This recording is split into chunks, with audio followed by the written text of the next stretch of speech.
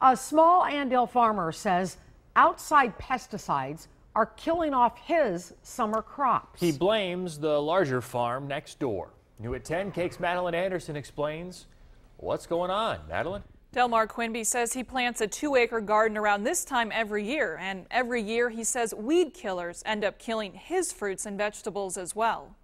Cantaloupes, watermelon, tomatoes, corn, and pumpkins will soon be ripe for picking in Delmar Quinby's garden. I eat some of it, but most of it I give away. The 76-year-old retired farmer now plants for fun, but he worries his hard work will be ruined before he's able to enjoy it. Year before last, I had watermelons about this size, and they sprayed, and that's as big as they got. The vines died, and the melons, probably 400 of them just wasted. Several times each summer, the farmers next door sprayed weed killer on their 116 acres of crops.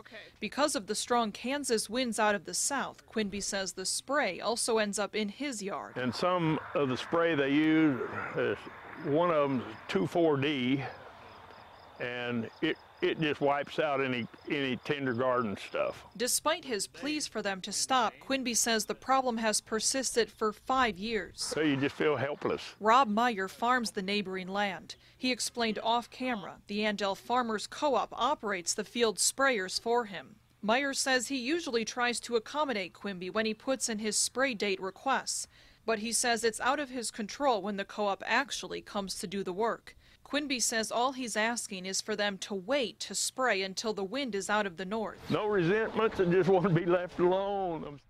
And Quinby says he usually gives away those vegetables and fruits to the neighborhood kids.